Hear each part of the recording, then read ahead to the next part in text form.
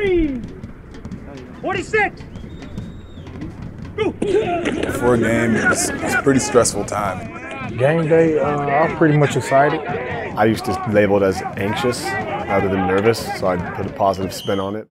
When the bright lights fade. I'm Melissa Etheridge. I'm Jake Plummer, played quarterback in the NFL from 1997 to 2006. After the bright lights faded, I knew I would miss the game, miss it badly, but I also gave a lot of thought to my future mental and physical well-being. Found myself asking the question, was it worth it? And still to this day ask that question. According to a recent study conducted by the Department of Veterans Affairs and Boston University, 96% of former NFL players suffer from the neurodegenerative disease known as chronic traumatic encephalopathy. CTE is believed to stem from repetitive trauma to the head and can lead to conditions such as memory loss, depression, and dementia. My name's Tatum Bell. Played running back. Played from 2004 through 2009. After the bright lights faded, I went into my depression mode. I had 2 small kids at the time. I just had to, get through it and be a better father. Because at that time, I was just, I didn't want to be bothered. I didn't want to play. I didn't want to go outside and throw the football. I didn't want to do nothing. I had to do anything with football or sports.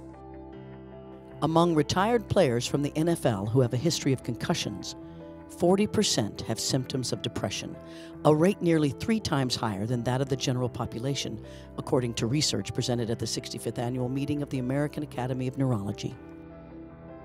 When you read these stories and seeing these guys taking their own lives, like even the kid that was in Kansas City shoots himself in front of his coach and in the GM, like that's crazy, So when you hear those stories and you think about like all the pain and the stuff that they're going through, and you're like, yeah, you're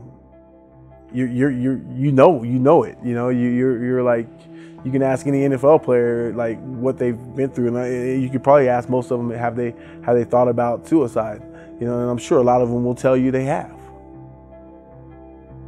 A preventative solution for neurological conditions like CTE may exist in cannabidiol, better known as CBD, a compound found in abundance in the hemp plant.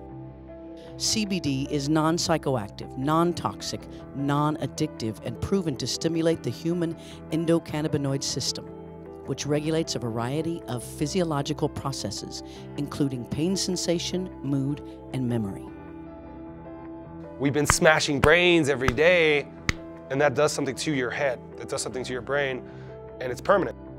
If players are given the opportunity to use CBD during the course of their career, it is possible we'd see a reduction in negative side effects from concussions and a decline in the presence of symptoms associated with CTE in current and former NFL players, as well as players at the semi-pro and collegiate levels.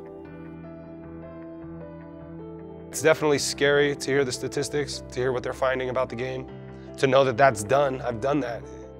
The Realm of Caring is planning to begin research projects with Johns Hopkins University and other reputable research institutions to study whether CBD can aid both current and former NFL players by improving their health and the quality of their life. I look at what the future holds, I don't know. So that question looms, was it worth it? Because, like I mentioned, your mental and physical well-being is much more important than laying claim to being a great quarterback or a great teammate or taking a team on a drive. So a lot of those thoughts when the bright lights faded were going through my head, and even still to this day. We welcome the NFL, the NFLPA, current and former NFL players, and sports fans around the world to join us in our mission to advance the research of CBD and find a solution for those who are at risk for CTE and traumatic brain injury. Together, we can work toward a better quality of life for past, present, and future professional athletes who are at risk when the bright lights fade.